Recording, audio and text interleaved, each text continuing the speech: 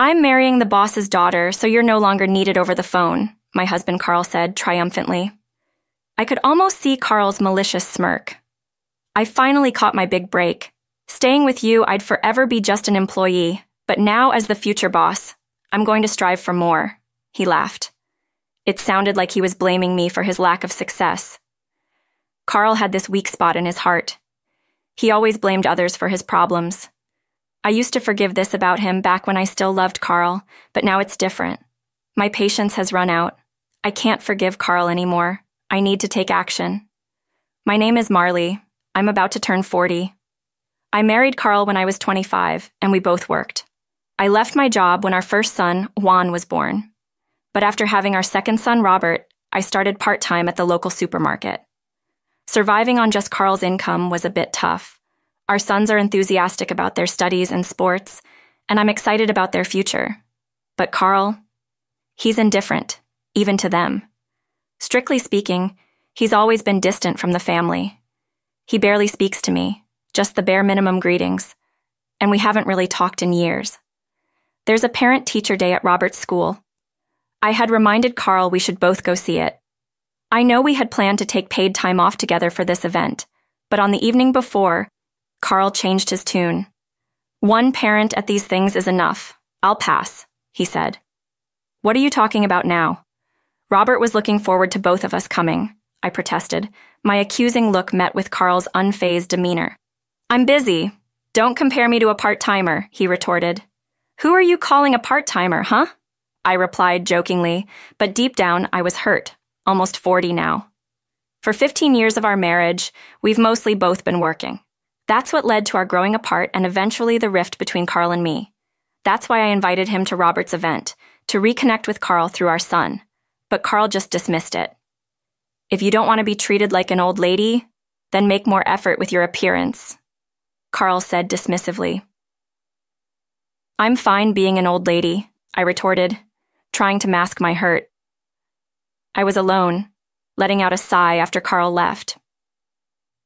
Looking in the mirror, I saw a middle-aged woman with a still-defined waistline.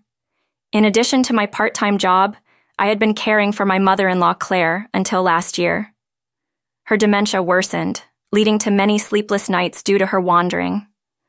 Claire sleeps during the day, so she's not much trouble, but at night she walks around all night long. It's better than being bedridden, Mom used to say. Carl, despite it being his mother, would just go back to sleep, unconcerned.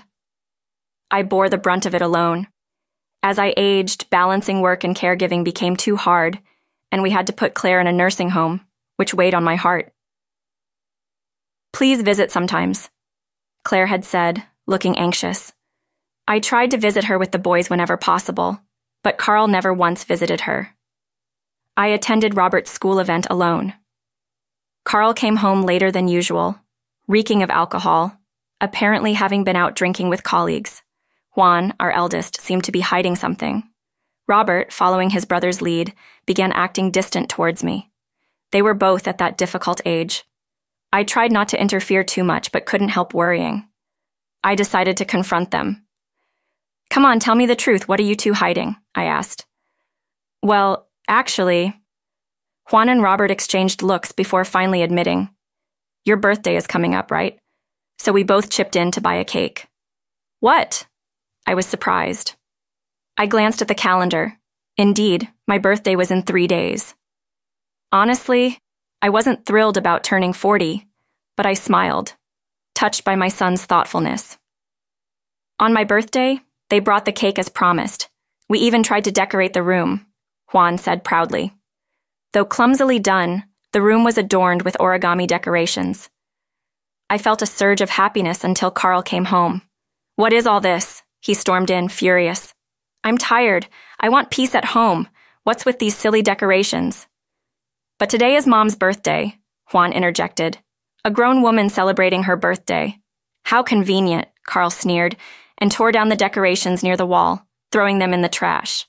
Oh, clean this up and bring me a beer. Hey, what do you think of the effort these kids put in? I raised my voice, appalled by his behavior. How could he be so cruel, not moved by our sons quietly starting to clean up? So what? Carl replied callously. Well, yes, I'm 40 and an adult. I don't need to fuss over our birthday. But I was happy about our son's gesture. Wouldn't you be happy if they celebrated your birthday? Just the thought of it makes me sick. Carl made an exaggerated grimace. He complained about how slow we were cleaning up and then continued. I don't want you guys taking up my time. Just leave me alone. I was dismayed, hanging my head low, the boys looking like they were about to cry, continued cleaning up the decorations. Then Carl noticed the cake on the table. I'll take this as a reward for my hard day, he declared. No, Juan and Robert's eyes widened in shock before our stundies. Carl grabbed the cake with his bare hands and shoved it into his mouth. Robert started to cry. Juan patted his back, his eyes also brimming with tears. What are you doing? You should be on a diet. Don't eat this kind of stuff, Carl scoffed. In this manner, my birthday and the boys' efforts were ruined by Carl, despite often claiming to be busy with work. Carl's income was never impressive.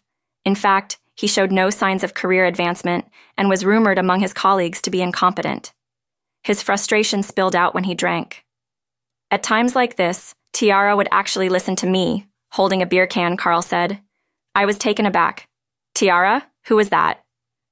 As I listened carefully, it seemed that Carl was getting close to a woman named Tiara.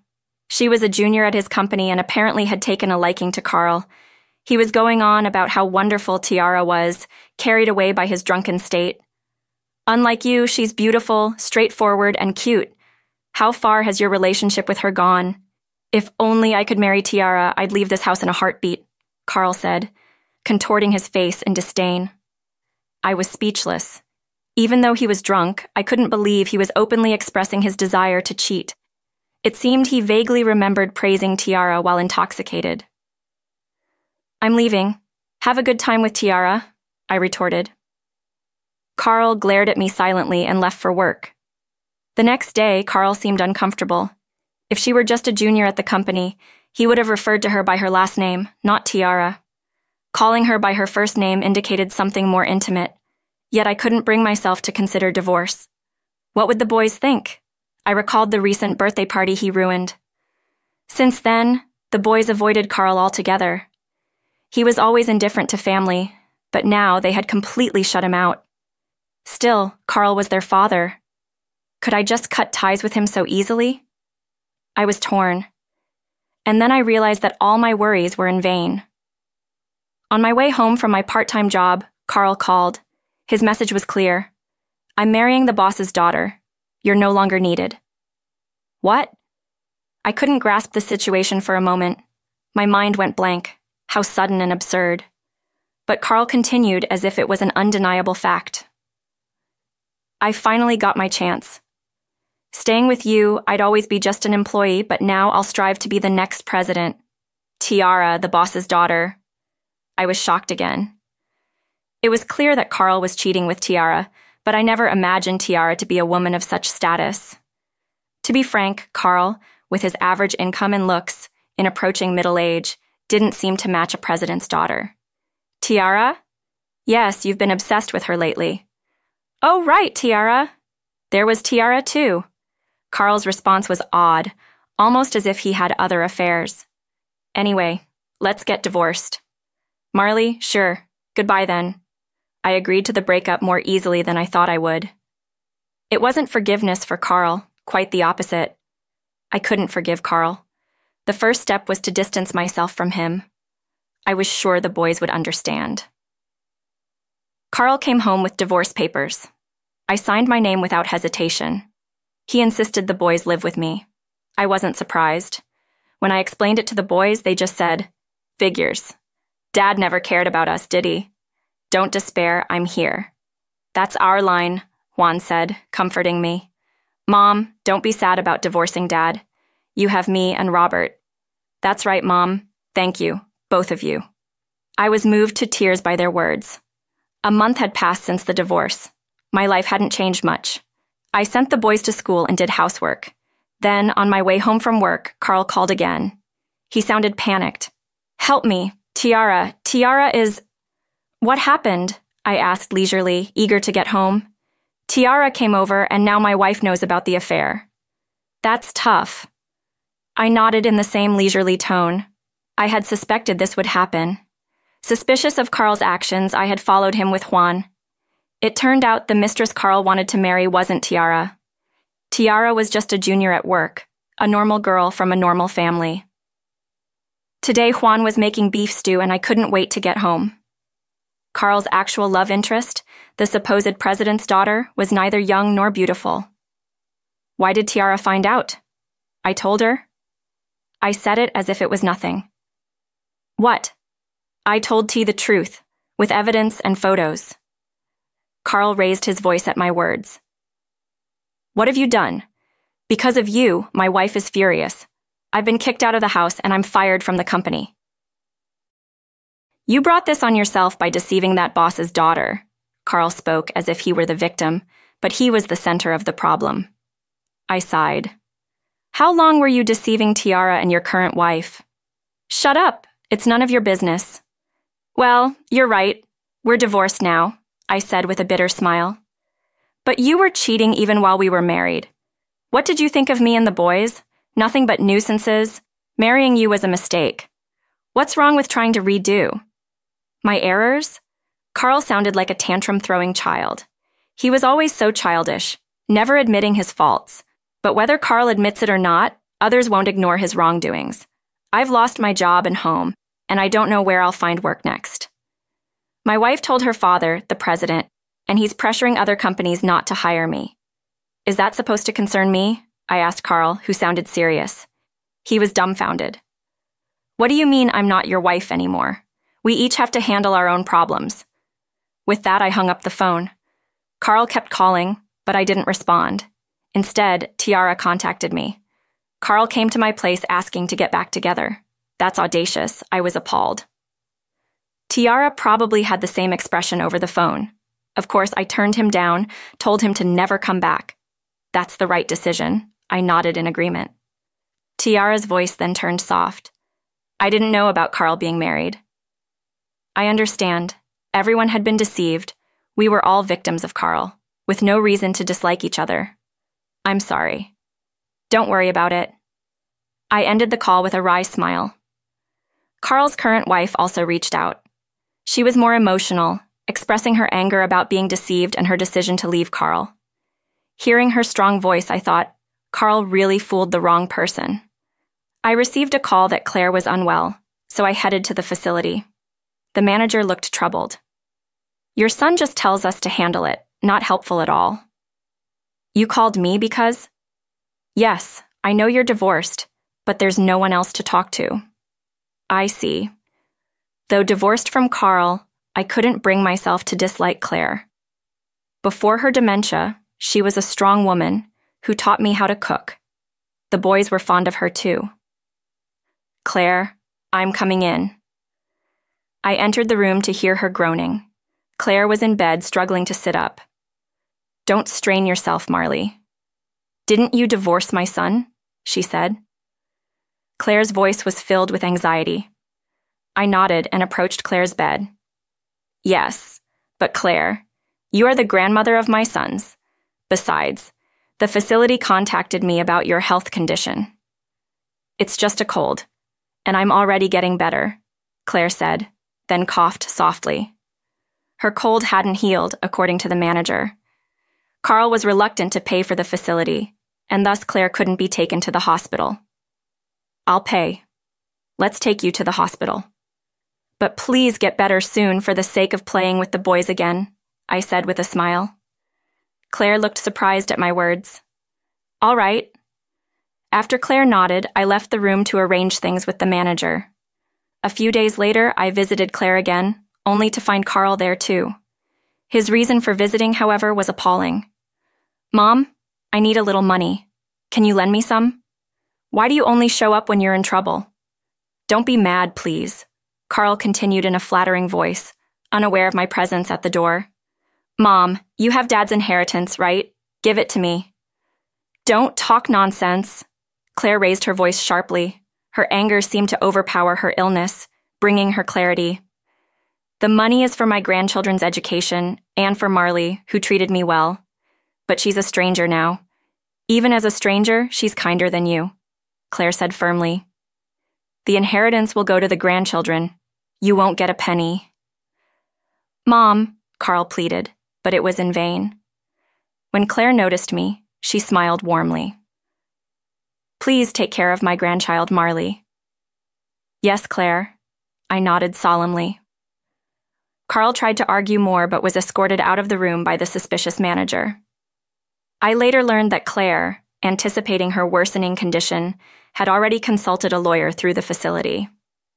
Carl's frequent visits didn't change her decision. After school, Robert came home almost screaming.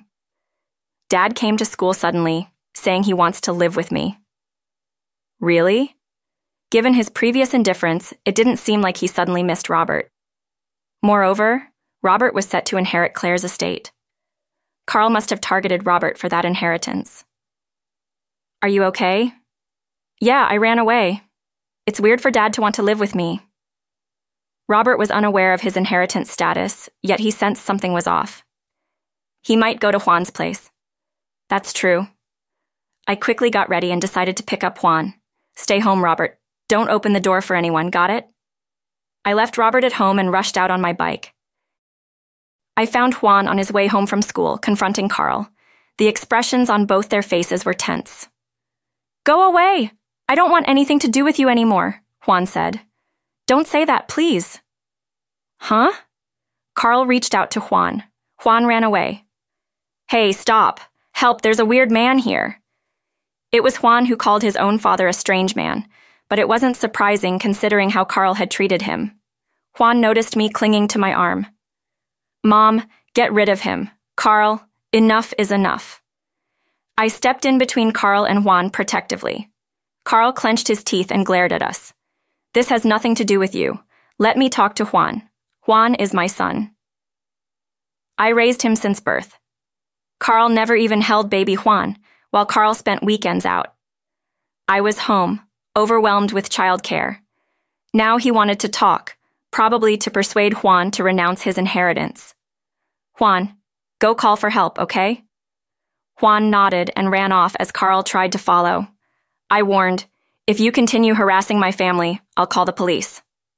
What? Carl's face turned red. You ruined my future. Your actions led to this. His deception towards 3 women, including me, led to this. But Carl couldn't understand, unable to admit his faults. Carl remained a tantrum-throwing child, both in career and maturity. Over here, Juan returned with several men. Carl suddenly turned timid, trying to escape. He was surrounded and taken to the police station. Carl was recognized as a stalker, forbidden from approaching or interfering with us. As a precaution, the boys were escorted home by their teachers. I'm sorry my ex-husband is causing trouble. It's Juan and the boys who are having a hard time, the teacher said. Carl still calls, but none of us respond. With support from those around us, we successfully removed Carl from our lives. On a chosen weekend, my sons and I visited Claire. She seemed sleepy, but when Robert approached, she smiled. Good to see you, Robert, and you too, Juan. It's been a while, Grandma. Juan began talking to Claire with a smile. According to the manager, Claire's condition is gradually worsening. Eventually, she might forget us. I hope to build as many memories as possible with my sons before that happens. After spending some time with Claire, it was time to leave. Walking down the facility's corridor, my sons seemed restless. Mom, can I talk to you? What is it, Robert? Shai took my hand. Juan grabbed my other hand. Hey, that's not fair, Robert. I want you too. What's going on, you two? I felt a tickle of nostalgia. I remember the days when they were little, walking hand in hand like this. Can we do this once in a while? Sure, we can. We walked out laughing together, reflecting on the journey. It had been a long one, juggling household chores, childcare, and later caregiving, plus working part-time for 15 years. The outcome was bitter. Carl betrayed me and left. Yet, I can still smile because of my sons. I am not alone. I nurtured this bond of laughter and togetherness. I pledged to hold on to this bond forever, smiling at the thought.